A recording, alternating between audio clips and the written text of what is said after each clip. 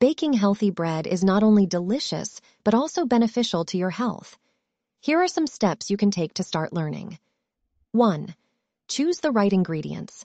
Start by using whole grain flours, such as whole wheat or rye flour, and avoid refined white flour.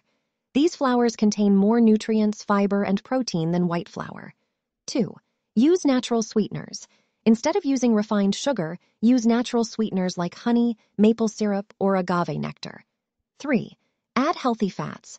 Use healthy fats like olive oil, coconut oil, or avocado oil instead of vegetable oil or butter. 4. Add seeds and nuts.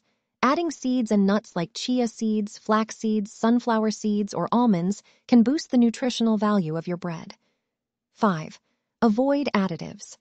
Avoid using additives like artificial preservatives, colors, or flavors.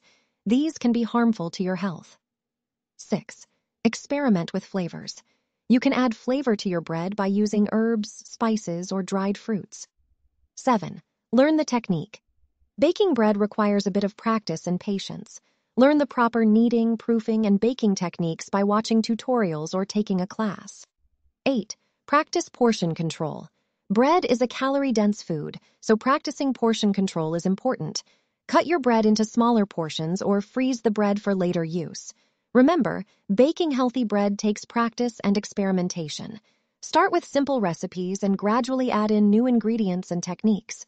With practice and patience, you can bake delicious and healthy bread.